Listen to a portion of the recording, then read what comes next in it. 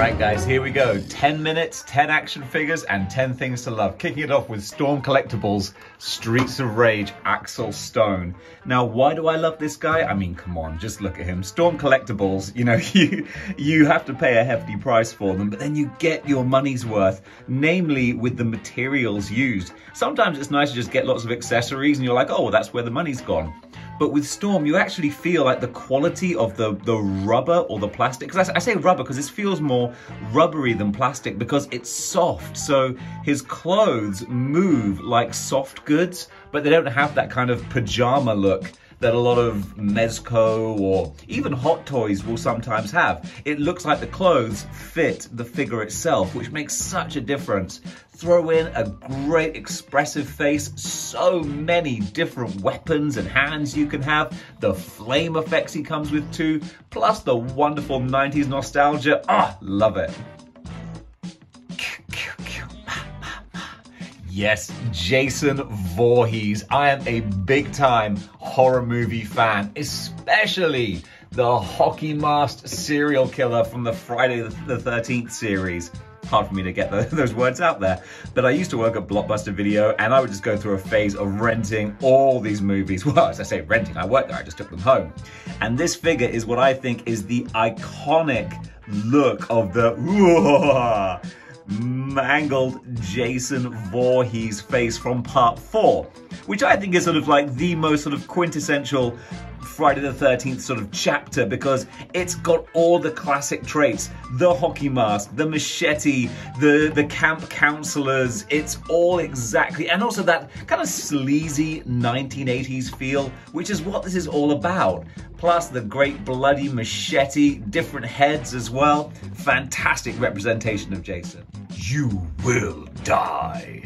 Shao Kahn, the most evil of fighting game bosses. Just, oh, I hated this guy in the arcades. He would destroy all of your change because he would just spam his damn shoulder charge and his sort of energy weapon harpoon spear at you. Ah, I hated this guy. But also, he looks incredible in action figure form. McFarlane Toys have really captured the beautiful kind of, almost I think so like Chinese armor style that he's wearing there with the different textures on here. He's a big chunky guy. The spikes, whew, are actually very, very sharp. And the face with the awesome mask. I mean, you can't get cooler than a skull mask and a giant war hammer. Add to that the rest of the textures and the gold and silver. Such an incredibly cool figure. We have now a brand new figure as well. Hot off the press, we have Civil Warrior. And this was one that I really wasn't interested in picking up. I just got him because he's a part of the wave. But now I was so surprised when I took a look at him in hand. You can see that there's so much more going on with this figure than I ever anticipated. From the actual nice kind of texturing on the material here, all the extra detail going on the sort of the arc reactor looking thing on his back. He's got this wonderful, a really smooth torso ab crunch as well, which in itself is surprising. Then the eyes itself and the star actually are, because they're a different color, it looks like these are actually glowing from him. That's really, really cool. So a figure that I was planning to just instantly put up for sale, now I'm kind of agonizing over, because you know what? He looks really cool. I don't know what to do with him. Yeah, I'll get you, turtles. Baxter Stockman, straight from my childhood. And look at this guy. And why do I like him so much? Because he's so cute. Look at this little fly face. He's adorable and so colorful as well. Straight out from the 80s cartoon. I mean, that's why I love the NECA animated line. They literally just lift the designs, make them 3D, and Jen charges a huge price for them. But they're worth it. Even look at his little mutagen transforming gun with the different animals he can turn people into. But really, it's just the cute factor. It's his little jowly, almost like a pug dog kind of bug face, and just the bright red eyes, the little pointy details here. Absolutely stunning figure. Mando. Possibly the best thing to come out of Star Wars since the original trilogy, in my humble opinion. I mean, don't get me wrong, things like Rogue One and stuff were cool, but this, I think, really captured the heart and the feel of the original Star Wars trilogy. I mean, they kind of had a leg up to start with already because you're dealing with The Mandalorian, you're dealing with like Boba Fett, you're dealing with the coolest concepts in the Star Wars canon. So, of course, it's gonna be, you know, sort of getting off to a good start. But then they actually made a great TV show out of it. Well, I say a great TV show, a very good TV show, I think. But then we capture the likeness of the Mandalorian so well with the different armor pieces, the softer rubber here. The helmet itself just looks cool. I mean, it always will do that sort of Centurion kind of vibe. But throw in the wonderful detail on the bullets and the straps and everything else. This is a figure that just, he looks beautiful. I would be lying if I were to say I didn't enjoy this very much. Okay, that maybe isn't the exact right quote, I forget, but oh my goodness, how badass was Josh Brolin as Thanos. And this select version, I think, captures this wonderful combination of, I mean, clearly it's the modern comic book version, but that modern version incorporates so much of the movie design, where it takes his old classic sort of, was it the late 70s he first appeared, I think? It's kind of not a campy costume, but a very basic one. And then they take all those elements and just turn it up as far as detail is concerned to make it a really cool contemporary kind of design. The wonderful detailing on the armor and the belt buckles and everything here. The Infinity Gauntlet still just looks awesome. But also his face is wonderfully evil looking with the sneer. Great Thanos. Let's get a little legendary here with a random Marvel legend. We got Luke Cage? What am I talking about? We got Danny Rand, Iron Fist. I was thinking of the other half of that pair. And this is a Marvel legend figure that maybe doesn't get as much praise as it deserves. I mean, it's a basic body buck. I think it's the Pizza Spider-Man, but the devil is in the details.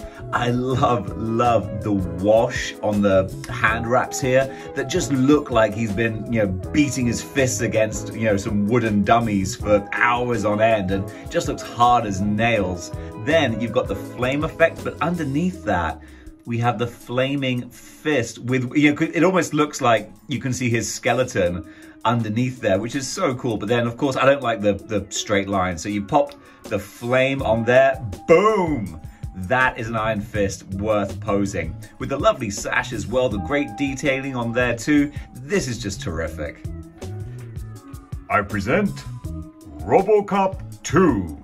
Okay, this is barely an action figure, but I wanted to include him just completely randomly because I love this little guy.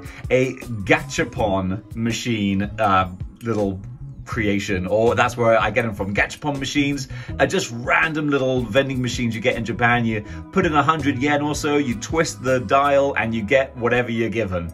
And I got Robo-Kane, and I love this guy because he's so hard to get any action figures of. Apparently, the designer, Phil Tippett, intentionally, get the dust off, intentionally designed him to be almost impossible to make in a toy version so that people wouldn't rip it off. So he made him crazy top heavy, tiny spindly legs, but when it can be done, it looks so much fun. There's a proper maquette version that's $2,000. If I win the lottery, you better believe I'm buying that.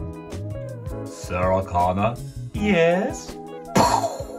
The Terminator, the tech noir Terminator. Of course, anyone who knows me, if you watch this channel for 5 minutes, you know that I'm slightly obsessed with the Terminator, and this is such an incredible representation of 80s Arnold. The amount of love that goes into the design with these NECA figures is just stunning. You see details that you don't even sort of really pick up on in the film itself when it's kind of frozen in time like this. And then you've got the wonderful detailing, all the little studs painted on the back of the jacket.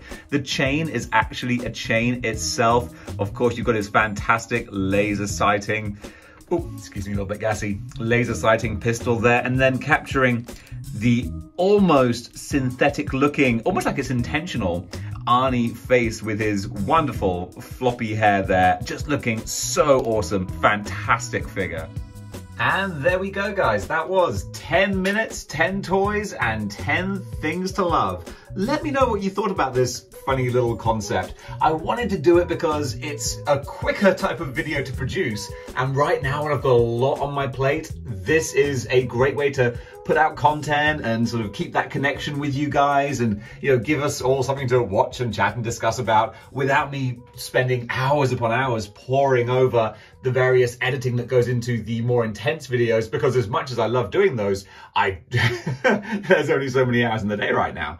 But I really want to, you know, keep up the content, keep the decent quality stuff coming. So I don't want to make stuff just for the sake of making it. But at the same time, I think this could be a fun format. 10 random figures and 10 things to love about them. So let me know what you think. If you like them, I'll keep on doing them. And until next time, keep displaying model behavior.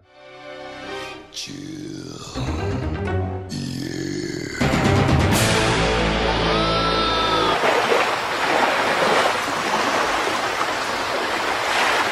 What would you do if you had the power of a god? What would you do if the gods wanted that power back? This land is a post-apocalyptic reimagining of a world's relationship with its gods and how the future looks to the past to rebuild its present. Kia ora, hello. I'm Mark Abnett, writer-creator of This Land. In February this year, over 220 people joined us from around the world to help launch a Kickstarter special edition of This Land Issue 1. We saw Helena, a daughter of Axland with a mysterious and complicated past, encounter an aspect of the god Tane, who has imprisoned her family. Helena must make a Faustian pact with Tane in exchange for their lives, a deal that can betray her people and bring down the walls of an already fragile society dealing with a new world since man's self-inflicted death of technology. In Issue 2, we meet a team of mercenaries handpicked by Helena to help lead Tane to find the demigod Maui, considered to be a myth amongst the people who remain. We discover the world beyond the Bombay Gorge, witness the mercenaries in action, and discover new truths, how this world came to be, and what happened to the people of a neighbouring tribe and how they became so different to those around them. Gods and monsters will clash, secret histories will be revealed, and the world of This Land will be broken. If you're new to This Land, no problem. Issue 1 is available as a reward level and as an add-on. Simply select the reward that interests you, and at checkout you can add a copy of Issue 1 to your reward bundle. All 5 issues of the series have been completed, drawn and inked by Pierre de Delis. This Kickstarter will raise funds for colours and lettering for Issue 3. Featured rewards are the opportunity to own original inked art by Hellboy and Venom artist Zach Howard, an opportunity to have a one-on-one Zoom comics masterclass about world building and comics adaptation, which I teach at Glasgow School of Art. Due to demand, we have increased the personalised original sketch rewards from 5 to 10.